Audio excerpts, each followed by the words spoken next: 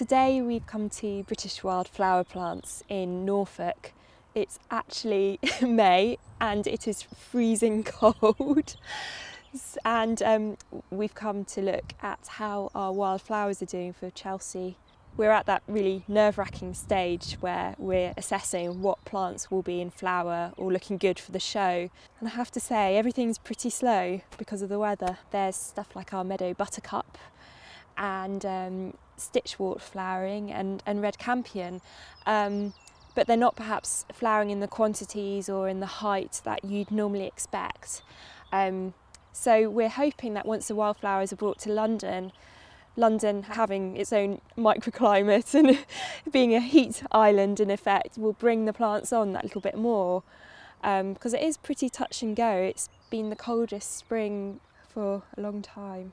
For instance, we were going to use the really pretty woodland flower, which is greater stitchwort, but that's already flowering, so we might swap it over with lesser stitchwort.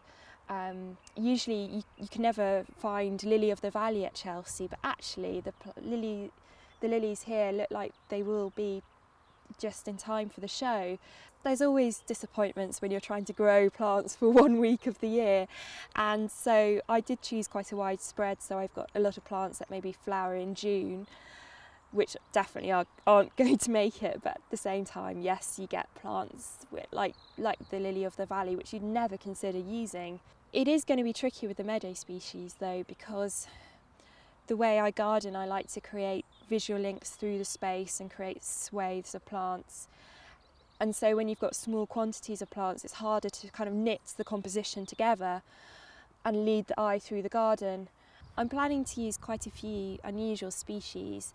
I'm hoping to use the rampion, which has this wonderful dark blue inky flower. However, it's looking like it might not make it to the show. But I'm also planning to use some orchids. They'll be mainly native Dactylorhizum species, and until they actually flower, I won't know exactly what colour or what colour percentage they'll be, because they're quite variable naturally. So that's quite exciting. I quite like that element of surprise. I'm also hoping to use a few more unusual species. The Dactylorhizum are actually really good garden plants,